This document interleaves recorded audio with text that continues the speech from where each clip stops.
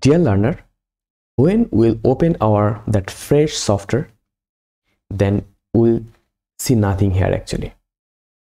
Suppose if I create a wall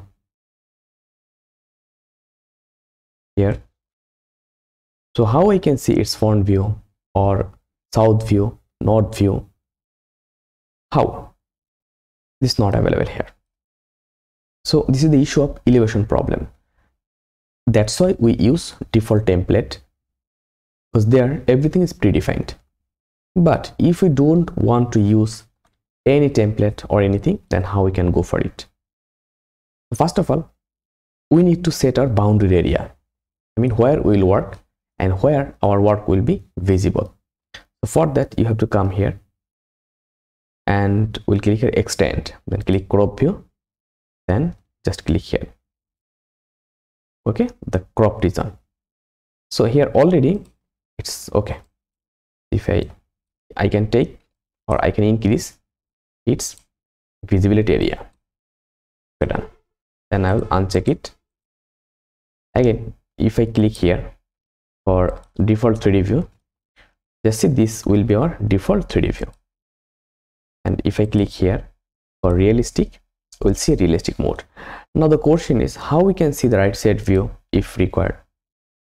Or if I just click here by clicking your mouse, how you can see east, then how we can see south view if I need to show the north font, I mean that font, how we can see that directly in another view.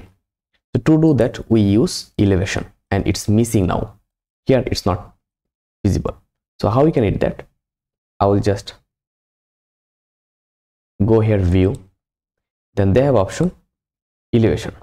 Okay, so here's the option for elevation. There are two types of elevation: plotting elevation and elevation. We will discuss about that elevation option at this time, and then later that one. So I'll click elevation, and suppose here I'll set 1. Okay, and what is the site? I mean, which site it will be visible, or which site is that actually?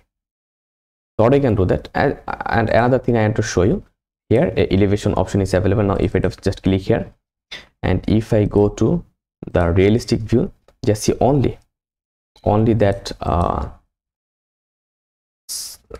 single part of that is visible.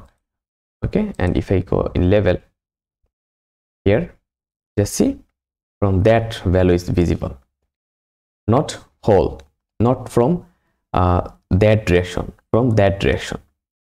So first of all, we have to identify the direction. So to do that, I will take an extra line here or extra wall so that I can identify. So in that direction, which direction will be in I mean the parallel to that line, we'll find out first. So for that, simply I'll just go to 3D and I'll just come here and see here the line in that direction, that is south, right? Line in that direction, that is south. Here is the south direction, here is the south direction. So what I'll do actually, I'll just go here and I'll click it, I'll click here rotate, and by taking it perfectly, then take it as a 90 degree. Just see it's moved. Now escape and double click here. So when you click here, when you click or if I double click here, just see this now visible, but if I go for a realistic view, our elements are not showing. And if I click here, you can see our element is here, but this is our boundary line. So how do I can do that? I can move it here, then I can move it here, and if I go to our elevation view, just see this is available. So this is available, this is okay for our that direction view, but not in elevation. It's not covering elevation. So I'll just come here, and by clicking here, I will increase or height or anything, and perfectly I will be able to do it. Just see now it's also visible in elevation view and also visible here. So you can move it anywhere you need. you can move it anywhere in it as per your project base, but you have to remember that what you are doing. So if you click here, or if I just come here, if I just click here, then if you go here, it will be selected. Just move it here as per your requirement and increase that as per your project dimension or project requirement. Clear? So when it's okay, now what I can do that we can take another elevation for different side. So here for elevation, I'll take some elevation here, some here, and some here. I'll take it and I'll move it little bit away and I'll rotate it. Okay, so for that I'll click that on, then 90 degree, just rotate it. Done. But what I'll do actually now I'll go for, so what is that actually?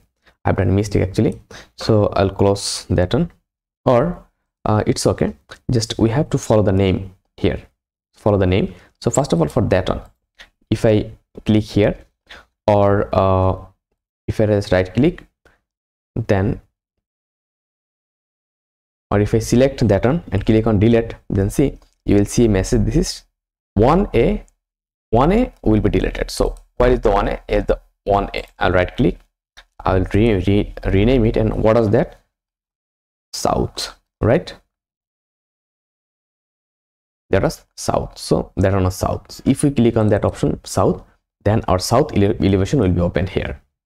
Again, in south, what is another? That is north. So I'll take it here, I'll click it, and if I take mouse, I'll see elevation 2 here, elevation 2. I'll right click and I'll rename north. Done. Again, for that one, so if I come to 3D, and in that side, that is east and west. Here, or that one will be east, elevation 3. So elevation 3, right click, east, and that one will be west. So 4 on